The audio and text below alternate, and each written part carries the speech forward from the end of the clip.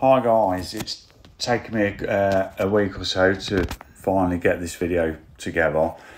This week I should actually be recovering from Glastonbury, but I'm actually recovering from appendicitis and having my appendix out. So I thought I'd jump on this and do this video to show you the horrors that are Beryl the Late Bay. As you can see, it's fairly rotten. There's been some really awful repairs done. The whole roof is toast basically, so that's coming off.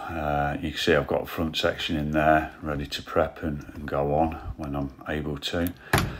The doors have had some really awful repairs to the frames at the top. It's just a piece of metal just bent round, and yeah, pretty awful to be fair. But the new roof does include new tops to the frames, so that will solve that little issue. It's had repairs all round. It's had new arches. It's had quite a bit of plating done underneath on the front. I obviously need to pick into that and see how good it actually is. The rear arches have been done as well. The engine, that's I've not really delved into that, but it does run. It was pulled onto my drive under its own steam, so but I've not really had it running myself as such. I've started it, but that's as much as it's gone. Obviously front screen isn't in, but that's good for me. It means I've not got to take one out.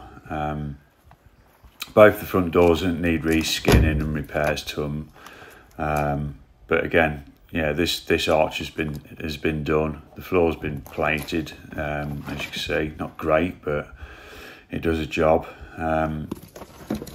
Obviously, I've no doubt I'm going to uncover loads more horrors as I go along on this project, but I wasn't blind going into it. I knew what I was going into, and this is something we wanted to do, and we wanted to do as a family.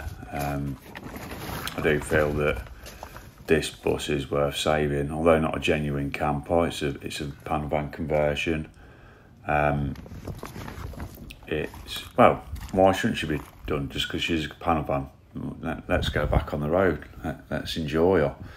Not quite sure what the plans are interior wise yet. There's a bit underneath, so it has, like I say, it's been plated in enough places. I can't get right underneath. Obviously I'm a bit limited on my movement at the minute. But yeah, not 100% sure what we're going to do in the back yet.